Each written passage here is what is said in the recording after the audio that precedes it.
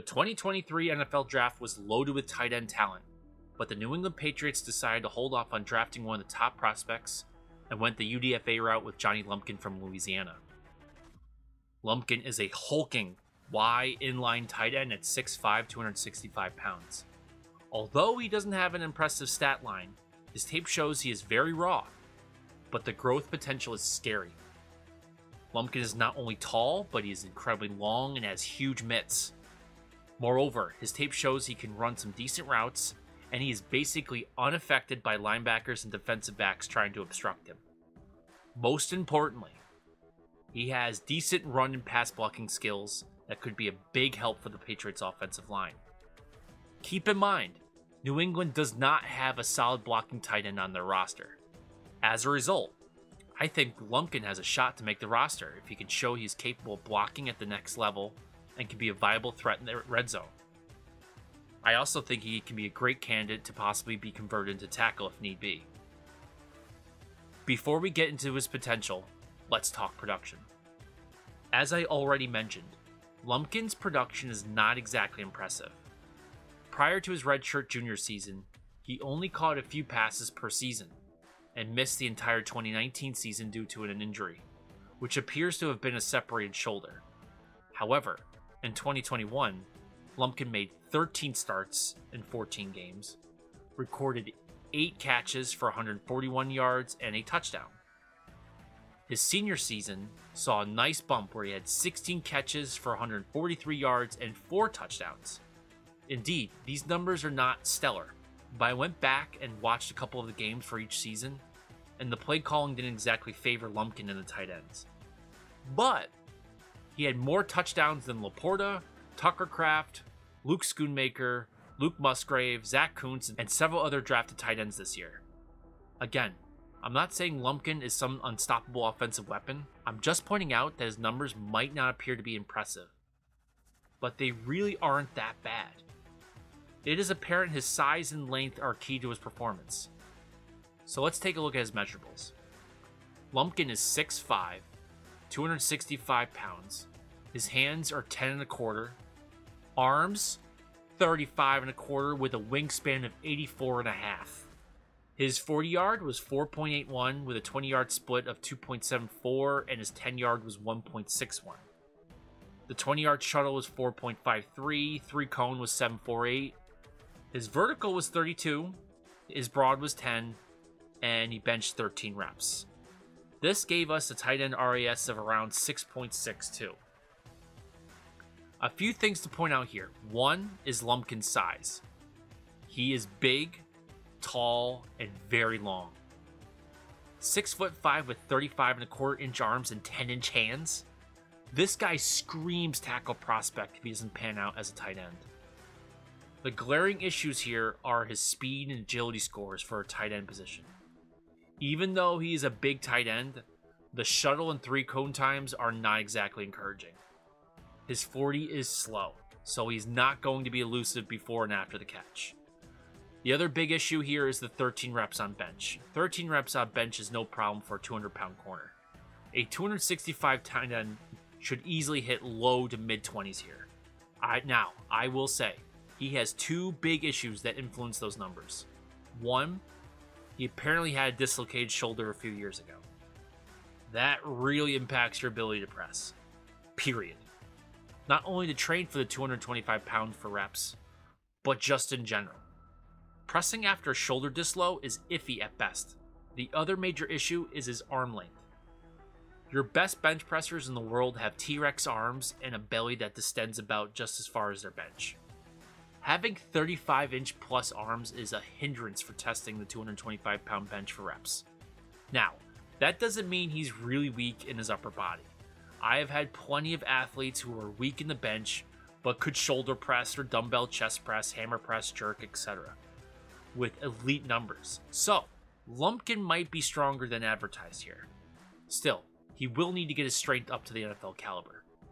Looking at his shoulder development, it is clear that he needs to develop his shoulder girdle and put on some serious mass in his upper back and shoulders to help absorb the impact of engaging blocks. In addition, his core is going to have to get to a whole new level of strength if he's going to control his body and the power of another player he's trying to control. In addition, he shows at least a few anthropometric imbalances for being so big. He tends to be sluggish out of his stance, which is not related to reaction time, but is more about struggling to bring his hips through to extend rather than just stand up. It could be technical, but it looks like Johnny might need to be chained to a squat rack for a few months and then convert that with some hang cleans. Plus, having some additional horsepower will help him develop into a yak receiver, where he can be a battling ram after the catch. The best part about all these issues, they are addressable. And if addressed, you got a unique athlete at the Y. Now, can he make the roster? Honestly, I think there's a decent probability he makes the roster this year, or possibly gets called up at least once. The reality is the Patriots offense is not a high-powered threat that's going to put up 40 a game and just overwhelm. The approach is more of, we are going to win by having more points when the fourth quarter ends. Yeah, I'm being a bit of a smart aleck, but I'm also very serious here. The Patriots can win games by turning possessions into more than just scoring drives. You can run the clock and cool the other team's offense, but with slow, methodical, numbing drives down the field. Well, you can't really employ this strategy with 5 wide, but having a big tight end can help contribute to the run game while also being a big threat on play action passes. Reminder, the Patriots do not have a tight end like Lumpkin on their roster, and the team will need tight ends come next season where all the current tight ends are up for contract. So, there's a need for him in the near future and the long term.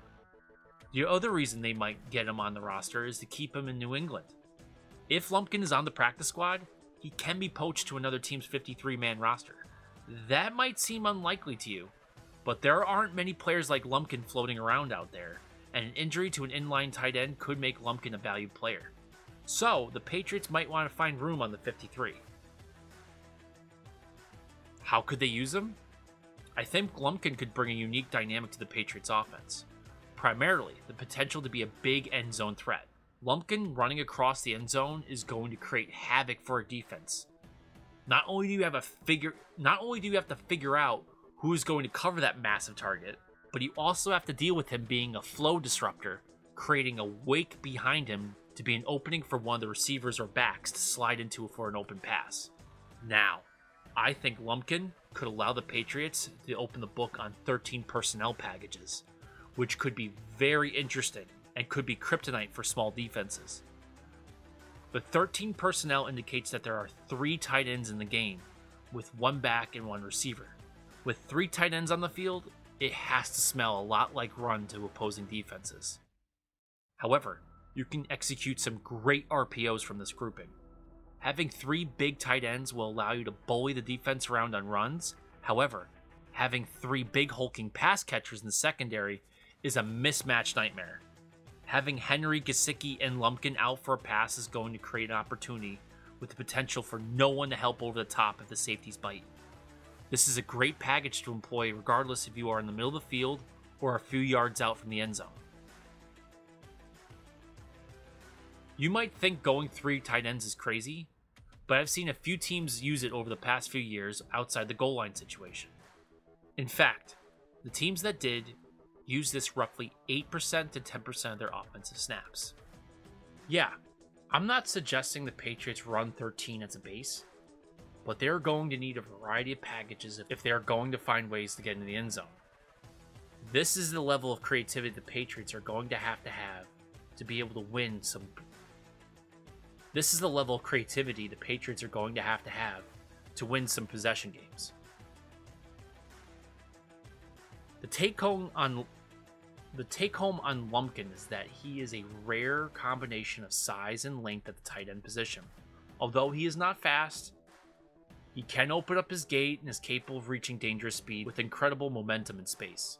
Lumpkin's frame is going to allow him to block out defenders on stop routes underneath and really disrupt edge rushers trying to get a clean path to Mac.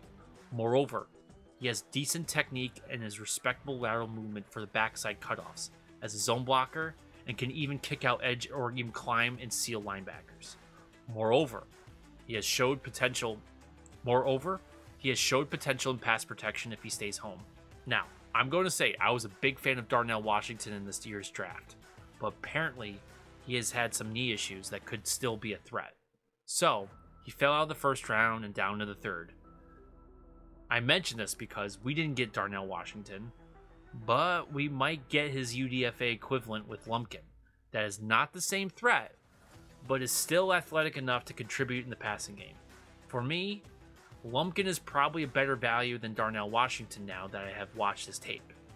This could be a massive steal for the Patriots and a big opportunity for Lumpkin, who was passed by the rest of the league. Before I conclude, I have to restate that Lumpkin still has a lot of work to do before the beginning of the season, and will have to continue to develop in the coming years. First, Lumpkin will need to enhance his core strength to handle blocking responsibilities at the NFL level. Yes, this will take precedent to skill development here. Why? I could show you how to absorb defenders and try to gain advantage on them with drills and tape all you want. If you can't generate the forces to absorb and manipulate an NFL defender, you're not going to have a chance even with advanced technique. It would be like trying to teach somebody how to dunk a basketball, but the player came and grabbed the rim. Luckily, blocking and live blocking drills will develop some strength. Still, Lumpkin's going to have to spend some time in the strength and conditioning facility developing a powerhouse core and hip development. Now, we are not talking about crunches and planks. We are talking about lifts and movements that stress the body with external forces or resistance. So, front squats, back squats, archer squats, overhead squats, various different deads, Olympic lifts, good mornings, hammer strength extensions, the list is extensive. Indeed, these are not typically listed as core exercises that you read about in men's health articles or you saw on a TikTok or whatever. These are core exercises because the athlete has to brace their core in order to perform these exercises correctly, and the external load. The weights or resistance is challenging the athlete to maintain their core integrity and ability to control the system, just like a defender. Yes, the athlete will do plenty of other core specific exercises, but these are not just abdominal exercises. Your core is more than your abdominal and oblique muscles. They're essentially everything from your rib cage to your knees. Abs, back, glutes, hip flexors, groin, etc. Training them independently doesn't create the movement patterns and often fails to transfer the training to the field. What is my point? This type of training is grueling and cannot be prescribed on a daily basis. It is going to take some time to develop the NFL level core development. Another thing, as I mentioned earlier, Lumpkin's 13 rep bench press performance is concerning if he's going to match up with NFL defenders. Yes, Lumpkin's reported shoulder injury and long arms did not help that performance. However, he needs to address this if he's going to try to lock horns in the trenches. In general, he's going to have to add some strength and mass to his upper body. Luckily, upper body work can be performed several times a week without overtaxing the CNS. Another characteristic he needs to work on is his aggression and play speed. Lumpkin tends to lumber by overstriding, by reaching with his feet rather than creating ground reactive forces to propel and create a clean backside mechanics to reload. This is common in tall and long athletes, but can be addressed with proper training and coaching. Without correction, he will fail to get separation even from linebackers. He is also quite sluggish coming out of his stance. Lumpkin settles into his stance and fails to create tensions in his feet, ankles, and hip complex to help explode out of his stance. He tends to stand up. Any competent defender is going to outplay him if he doesn't fix this ASAP. Luckily, this is something that can be coached up and should improve as he develops his strength. My point is, he has a lot of work to do, but it can be done with some success before the start of the season. Hopefully, his growth trajectory is encouraging enough for the staff to consider saving a spot for him on the team and turn him into a heavy-handed wide tight end and utilize him as an extended tackle. I wouldn't hate it even if he doesn't evolve into more than an occasional pass target sneaking out on play-action throws. His physical traits give him a chance. Now it's up to him and the coaching staff to take advantage of those traits. So, what do you think about Johnny Lumpkin? Was he a good pickup by the Patriots? Will he make the 53-man roster? Let me know in the comment section below. If you enjoy my content, please like and subscribe. Thanks for watching.